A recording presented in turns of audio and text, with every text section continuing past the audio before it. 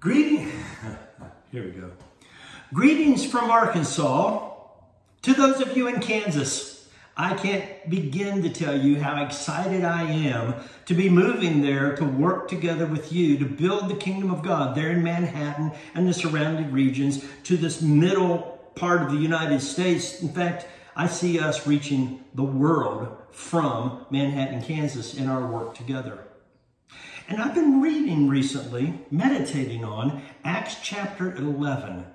And the reason for that is because the impact that one person had with the entire church. In fact, it was one person together with one person.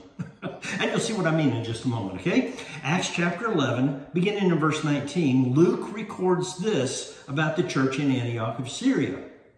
Meanwhile, the believers who had been scattered during the persecution after Stephen's death traveled as far as Phoenicia, Cyprus, and Antioch of Syria. They proclaimed the word of God, but only to the Jews. However, some of the believers who went to Antioch from Cyprus and Cyrene began proclaiming to the Gentiles about the Lord Jesus. And the power of the Lord was with them, and a large number of these Gentiles believed and turned to the Lord. When the church at Jerusalem heard what had happened, I love the translation. It says, when news of this reached the ears of the church in Jerusalem. This translation says, when the church at Jerusalem heard what had happened, they sent Barnabas to Antioch.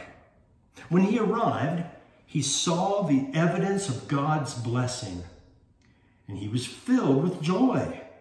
And he encouraged the believers to stay true to the Lord. And that's like to stick to the Lord like adhesive and don't let go. To stay true to the Lord. Barnabas was a good man, full of the Holy Spirit and strong in faith. And many people were brought to the Lord. Then Barnabas went to Tarsus to look for Saul. And when he found him, he brought him back to Antioch. Both of them stayed there with the church for a full year, teaching large crowds of people. And it was in Antioch that the believers were first called Christians.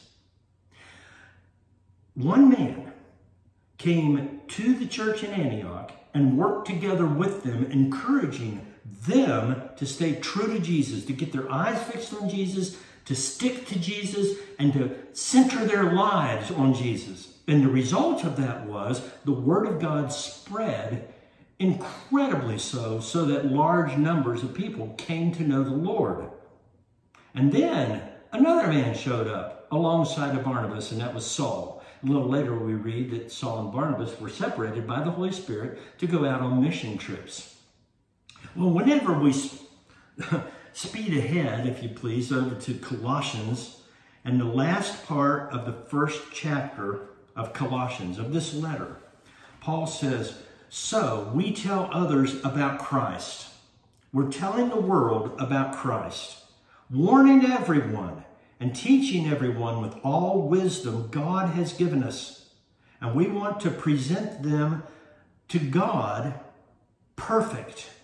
And that means mature, complete in their relationship to Christ.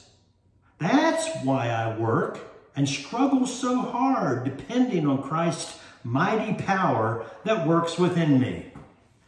Look, when I get there, my focus is going to be, number one, getting to know the area. Number two, getting to know you. I want to know each of you personally. I want to grow in relationship with you.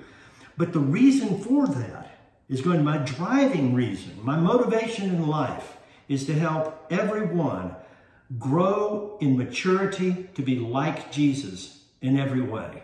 And I am looking forward to being there with you. Pretty soon, like the first part of August. So would you be planning and praying along with me as we prepare to work together? Thank you very much. I am looking forward to seeing you soon.